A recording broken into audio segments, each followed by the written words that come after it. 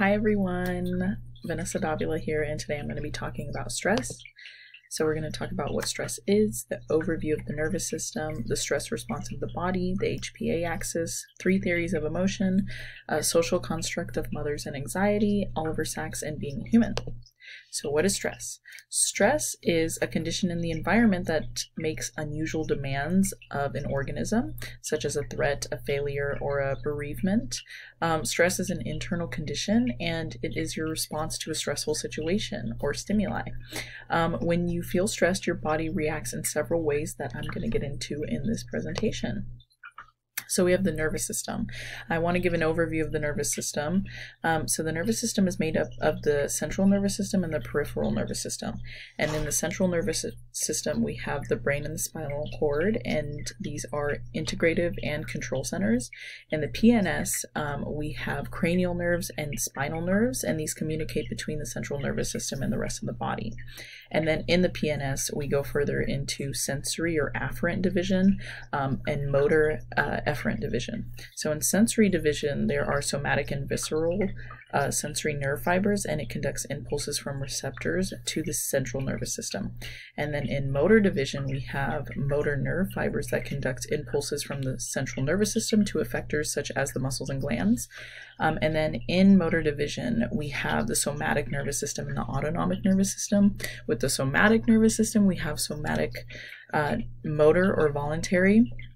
So it's a voluntary movement, and it conducts impulses from the central nervous system to skeletal muscles. And then the autonomic nervous system is a visceral motor, so it's an involuntary system, and it conducts impulses from the central nervous system to cardiac muscles, smooth muscles, and glands. And then inside that autonomic nervous system, which is involuntary, we find the sympathetic and parasympathetic divisions. And the sympathetic division mobilizes the body during activity, and it's responsible for the fight or flight response, and we're going to talk about that more. Parasympathetic is rest and digest, so that's when your body's sleeping or relaxing. Okay, we're going to talk about the body's response in stress. So now that we've covered the background of our whole nervous system, we're going to talk more specifically about the sympathetic response in our bodies. So when our bodies experience a stress stimuli, there is a biological change that occurs in our body, and because of that, we have that sympathetic innervation activation. And so our pupils dilate, our salivary production is inhibited, our bronchi dilate, our heartbeat accelerates, our digestion stops, our liver stimulates more glucose release, our kidneys stimulate epinephrine and norepinephrine release, our peristalsis and secretion in the intestines is stopped, and our bladder relaxes. Okay, now we're going to talk about the HPA axis. So it's a complex feedback loop using neurohormones that are sent between the hypothalamus, the pituitary, and the adrenal glands. It is a positive or negative feedback loop. It can be both. And it moderates the physiological mechanisms of stress, reactions, fertility, and immunity. And then there's 3 lobes in the hypothalamus. We're specifically going to be focusing on the anterior lobe of the HPA axis. And the lobe has some gray matter, and that secretes the neurohormones. And there are important HPA axis nuclei, which are corticotropin releasing hormone, which is known as CRH, and supraoptic nucleus that secretes arginine vasopressin, AVP. Stress causes the hypothalamus to produce these 2, CRH and AVP. And then in the pituitary gland, we have many receptors for corticotropin releasing hormone and vasopressin, and these neurohormones are transported from the hypothalamus through the blood vessels. And then the pituitary gland produces adrenocorticotropic hormone, ACTH, and it's released into the bloodstream. And then when CRH and AVP is detected by these receptors, that ACTH is released by the pituitary gland. And then we have the adrenal glands. So the adrenal gland receptors signal to adrenal glands to produce cortisol, which is what we really know. That's the most common thing that we've heard of is cortisol. So when there is a certain amount of cortisol steroids sensed in the blood, then the brain creates a negative feedback loop by inhibiting the hypothalamus from creating the corticotropin releasing hormone and vasopressin, and for the pituitary gland to make less ACTH. So that's just like the hormonal and the very biological aspect. And then I wanted to just cover the limbic HPA axis also.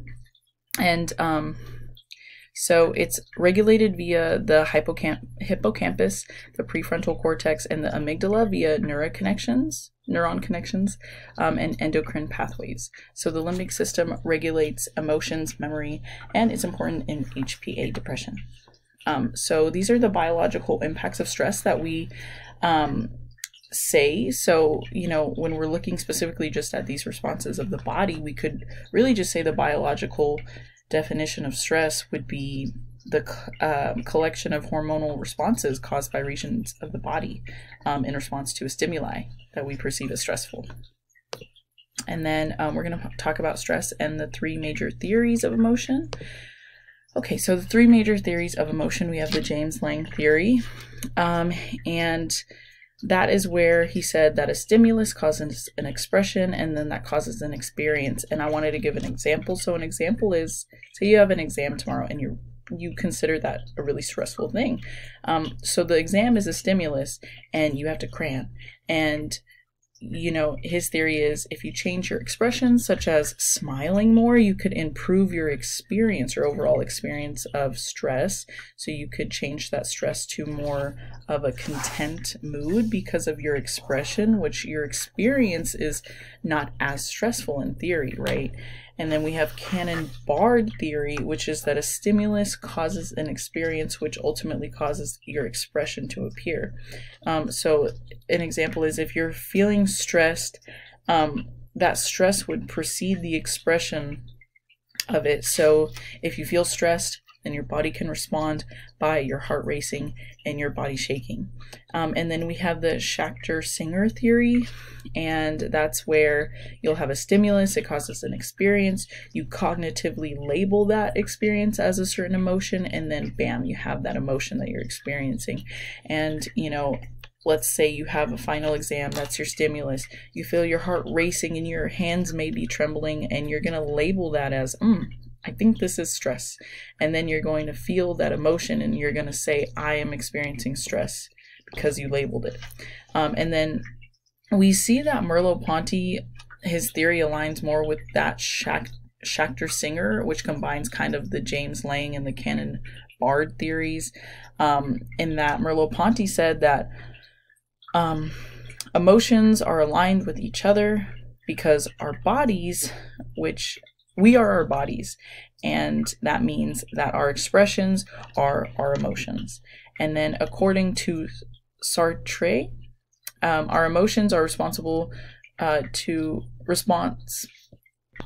emotions are a response to a situation or an interaction with the world. So that's our experience. And then he says that emotions control the way that we act under certain circumstances and in certain situations, and we feel that we do not have control over those things. So in looking at these psychological theories of emotion, we could label or give the definition of stress as an individual's personal point of view of a certain stimulus, which can cause one to have a negative or positive experience due to a perceived label that we give ourselves to a certain situation.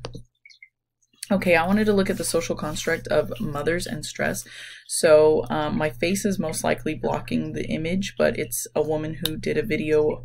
I also found many women doing multiple videos over this topic of the social construct that mothers, they're not supposed to have depression, and they're not supposed to have, you know, judgments or fears about being a mother, and they're just supposed to know things, and they're supposed to be grateful for their kids and super organized and put together and not really showing any emotion other than being grateful for having her kids and being happy, and, you know, she's got everything under control.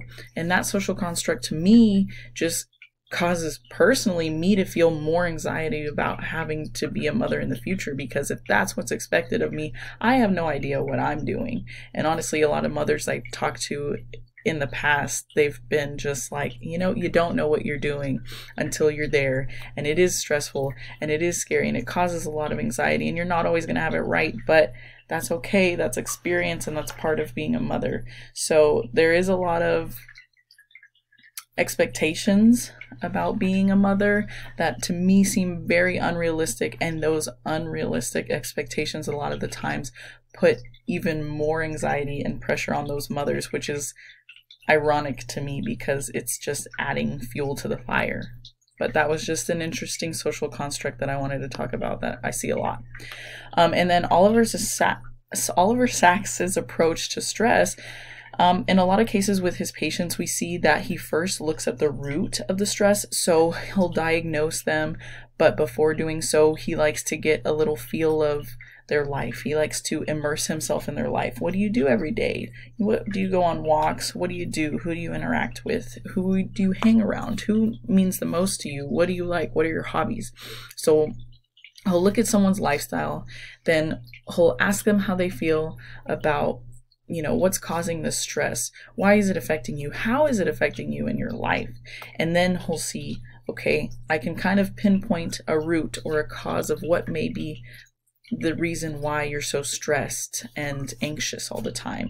And then a lot of the times he'll give a prescription, whether that be medicine or a coping mechanism without medication. That could be like meditation or something, breathing mechanisms, or just a way to cope. And then he'll see how effective though that prescription is in that person's life, if it integrates well or if it clashes. And if it clashes, he'll make adjustments. And a lot of the times he's completely geared individualistically to that person. So if they don't like it, he drops it. And he's like, let's create something that works completely with you. This is your life. I don't want to mess anything up for you. So however we can handle this stress, I want to make it work around your life the best way possible, and not tell you that you have to take a medication or tell you that you have to do a certain way of breathing. So he's very individualized for each person, and he considers that holistically their entire life rather than just a symptom or a cause. And then I wanted to talk about what it means to be human. So looking at these biological aspects and these psychological aspects, you know, we can combine them and we can mesh them together to see that stress and emotions and point of view all go into, you know, our experiences and our emotions that we feel. So our experiences are completely different for each person, meaning that individually we each can experience the same situation completely different from the person next to us.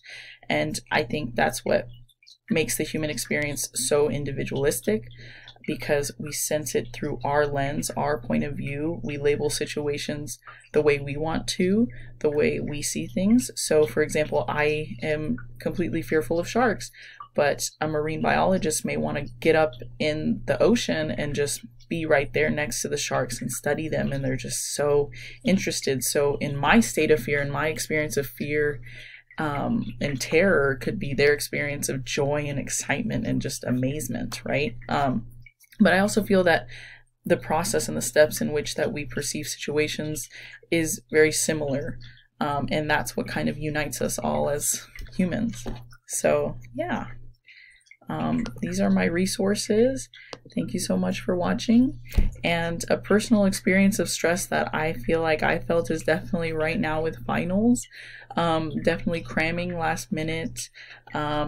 You know, having that biological experience of shaking and heart racing and my eyes dilating and hyper focusing on the subject matter at hand. And then, you know, also my perception of it is extremely stressful and horrible.